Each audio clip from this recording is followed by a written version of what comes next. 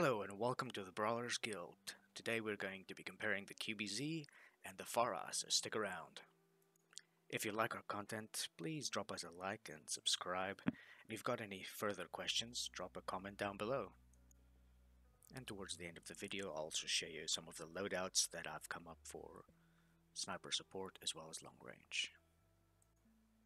So in the background you can see the test that I ran, and if you want to just skip towards the end and see my findings, you can go there.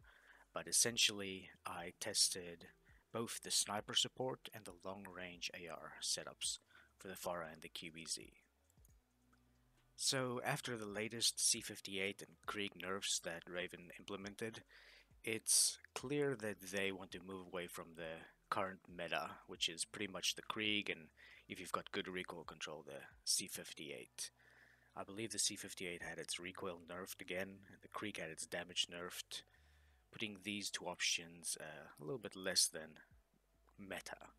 So I wanted to look at the FARA and the QBZ and see if they stand out. The FARA has always had good damage, but they've nerfed the recoil as well several times over. And the QBZ has just kind of never been looked at, apart from the time when it had the bug where you could move super fast while shooting with it, which has been fixed since then.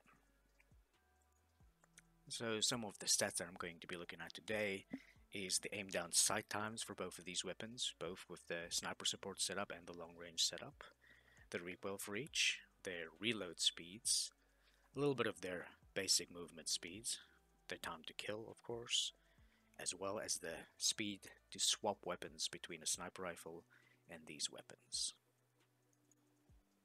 Now, what I mean by sniper support is essentially a weapon that can still perform at close range, so within the SMG range and maybe a bit behind that, as well as a weapon that can land its shots accurately at a distance, with the idea that you hit somebody with a K-Swiss or a Kar 98 or a Tundra, quickly swap to your secondary and hit them with the last few bullets needed to take them out. And of course, for the long range meta weapon, you want something that performs well damage wise, something that doesn't kick your recoil into the sky, as well as something that doesn't hamper your movement too much, like some of the LMGs do. The Stoner, for instance, is a great weapon, but you just can't move very well with it, even with proper attachments. And of course, for long range, the visual recoil is also a very important factor. As we've seen in the past with some of the weapons before they fixed 3x, a very shaky gun can have the lowest recoil ever, but if you can't see your target, it makes it kind of useless. So I believe these two guns both have a place in the meta. Essentially, the QBZ is better in almost every aspect except for the time to kill when compared to the FARA. The QBZ has naturally good ADS, naturally good recoil. It just kind of stops after maybe your 20th bullet. It has the same visual recoil as the FARA. Both have good bullet velocities. The QBZ has a faster reload speed. And overall, it seems like the QBZ is just kind of a born and bred sniper support weapon. Now, of course, you can run the QBZ as your sniper support and your FARA as your long range weapon if you'd like, but we'll look into the stats here in just a moment. When comparing the two iron sights, the QBZ is the clear winner, although the FARA is not too far off, so you can potentially run both of these weapons with plain iron sights. Though personally I would prefer a red dot, but that's just because I tend to lose my targets in high stress situations. Looking at the recoil plots here, you can kind of see that I tested out the 6th barrel with the suppressor as well as the agency. I tested out the 3rd barrel and the 4th barrel with the regular suppressors. And honestly, the only issue here is with the 4th barrel, you can see that the QBZ, the one on the right with the shorter recoil pattern, has a little bit of horizontal recoil. So I would definitely stick on either the 3rd or the 6th for the QBZ to take away that horizontal bumps.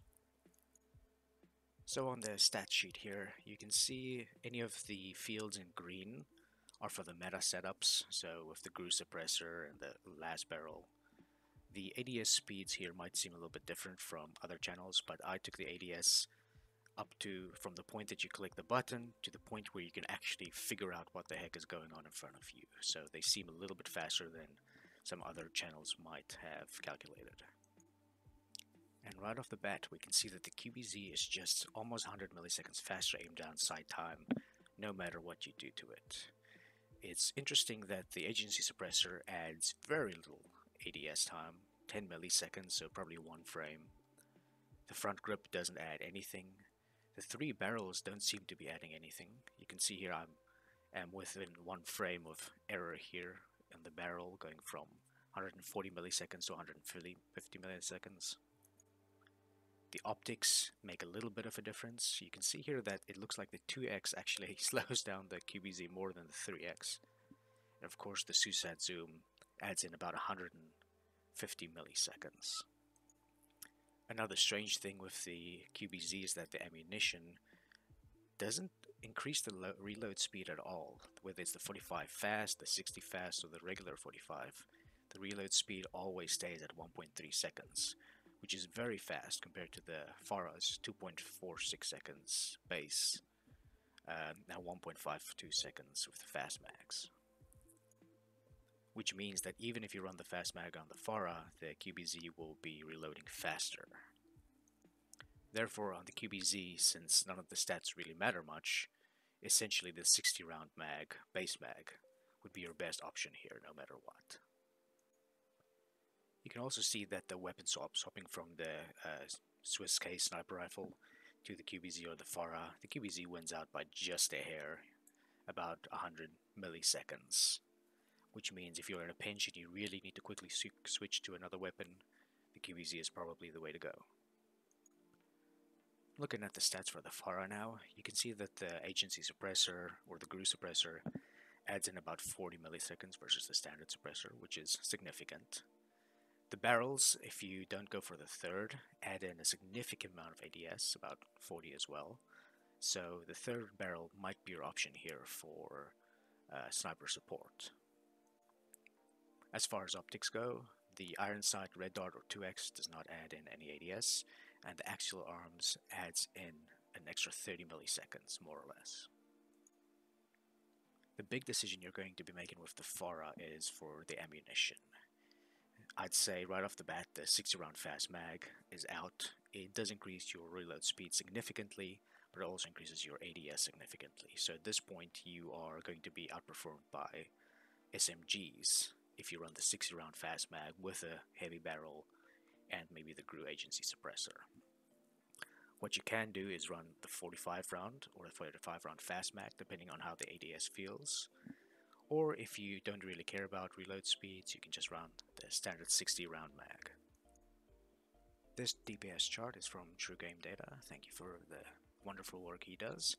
We're just comparing the base FARA to the base QBZ here, keeping in mind that all of the attachments will pretty much affect the range here. So we can see that they're both fairly close to each other in both long range and short range. They are within about 100 milliseconds.